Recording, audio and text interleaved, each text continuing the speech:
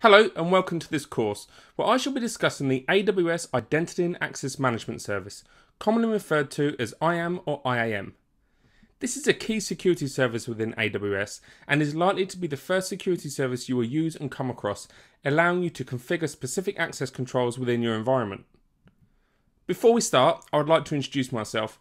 My name is Stuart Scott. I am one of the trainers here at Cloud Academy and I specialise in AWS, Amazon Web Services.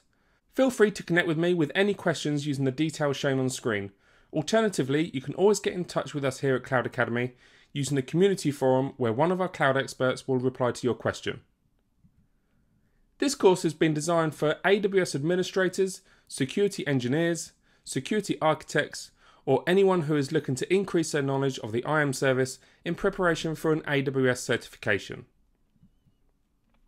This course will cover all features and elements of IAM, which will include what is identity and access management.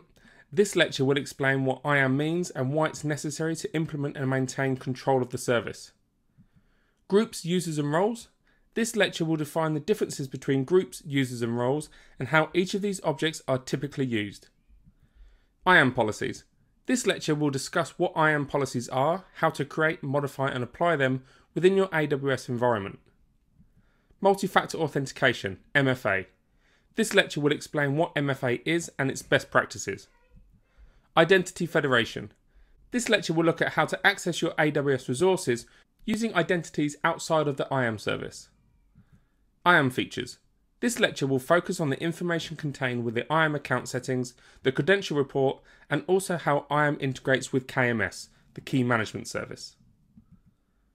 By the end of this course, you will be able to set up and configure users, groups and roles to control which identities have authorization to access specific resources. You'll be able to implement multi-factor authentication, create and implement IAM policies, allowing you to grant or restrict very granular and specific permissions across a range of resources, implement a password policy to align with your internal security controls, understand when and why you may use identity federation access, and you'll understand how the key management service, KMS, is used in conjunction with IAM. Although this course will explain everything from the ground up to do with IAM, having some basic hands-on experience of AWS and awareness of other services may help, but it's not essential.